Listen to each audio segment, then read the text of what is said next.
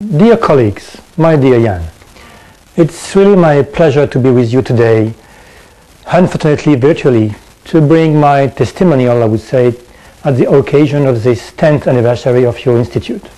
For the 10 last years, the Flanders Marine Institute for the Sea built its legitimacy on a very peculiar and I would say very original positioning, which is at the crossing of science and society. Nowadays, and this is obvious to every independent observer, that this vision, because the designer of this initiative were visionary, was of very high relevance to everybody, particularly to the society. Who will today object that good decision and obviously a good understanding of the world around us needs necessarily good research to be based on, which needs obviously a good and practical science being implemented by those in charge of. Therefore, this updated knowledge that everybody needs have to be shared among various societal levels, from scientists to decision makers, which is in consequence imposing us as a whole that the research results have to be promoted towards the decision makers and to wider public. The second big challenge ahead of us is the biodiversity issues. And it's not only because 2010 will be the year for biodiversity. It's not necessarily also because of the conservation issues only, but mainly because the resilience of the environmental services provided by the ecosystem are basically relying on the biodiversity. The more the system is diverse, the more resiliently it behaves. And any loss of biodiversity may be detrimental to the ecosystem, wherever they are.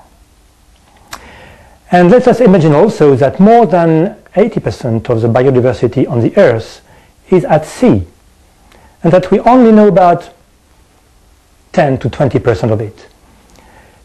There you can see the big challenge in front of us to discover this new biodiversity and to understand the role of those new species before they disappear. But biodiversity, particularly the microbial biodiversity, including the viruses, is also a source of new molecules and new compounds that the biotechnology revolution should be able to develop on. And this also is a big issue for all of us. And the third domain I will address to you is the use of, by the humanity actually, of energy and mineral resources coming from the sea and the ocean. Not only oil and gas in deep or ultra deep offshore areas, but also the methane hydrates, the ocean winds, waves and currents, which are sources highly unexploited today.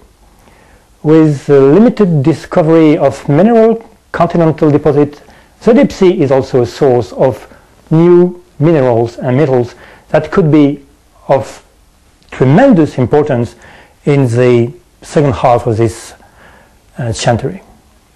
As you recognize, addressing these complex challenges requires a more complex approach than the classical thematic design we are used to. The increasing need for interdisciplinarity, or so-called multidisciplinarity, in these three fields I mentioned, being in sequence or being simultaneous in an on-the-field approach, but also in many of the other fields we have to address, gives an even greater relevance to the intermediation role.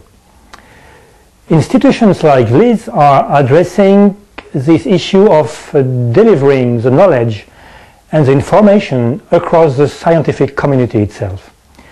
And one of the most relevant and particularly important aspect of it is the issue of making available all the data collected by the scientist.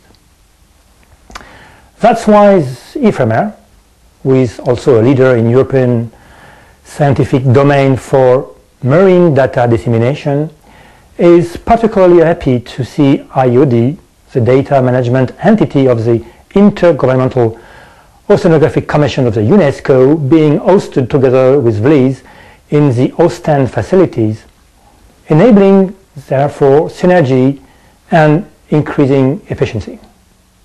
I want also here, with my IFREMER hat, to acknowledge the common efforts IFREMER and VLIZ developed with the Russian platform in Lisbon, which role is actually complementary to the VLIZ in the sense where it ensures actually the intermediation between the pan-European and the local, being regional, national, dimension of marine research.